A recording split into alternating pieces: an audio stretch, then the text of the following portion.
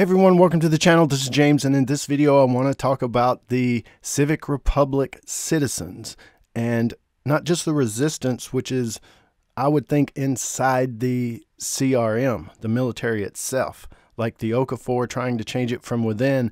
I'm not sure if you call that a resistance, because it did seem like Major General Bill knew about it. You know, he talked about it there, knowing about it there on the bench, talking to Rick. So how much Major General Bill knows about it, seems like he does know about it. How much he knows about it, he did ask Rick, you know, is Okafor planning something against me? Rick said no. And if you go back and look at that conversation, he said Grimes when he thought Rick was telling the truth, and he said Rick when he thought he was lying, and he said Rick to that answer. So I think he knows he's lying. I think he knows there was something up with Okafor. So the resistance, I don't know if that's Okafor. That could be something else, a different thing inside CRM that could be forming.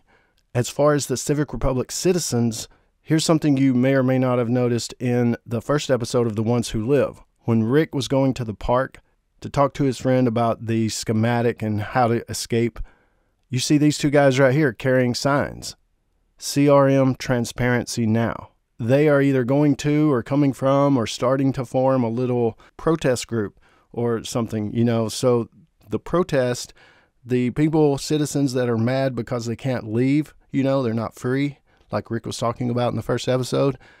I think there's a big portion of the citizens that are okay with CRM and a big portion of the citizens that are disgruntled. You know, they're not liking it. They want to change. It's been 10 years. Let's make this happen.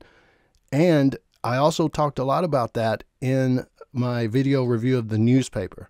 I'll put a link to that video so I don't have to go over it all again in this video, but you really should check that out if you haven't. It talks about not just Major General Bill and some stuff going on with CRM, but it actually talks about the citizens protesting the CRM, protesting that they're not free, that the Civic Republic Council doesn't have any oversight, and they're supposed to get it after 10 years, but Major General Bill doesn't want to let go of that power, thus Omaha.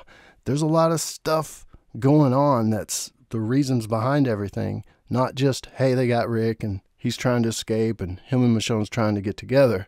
There's a lot of stuff going on in the bigger picture.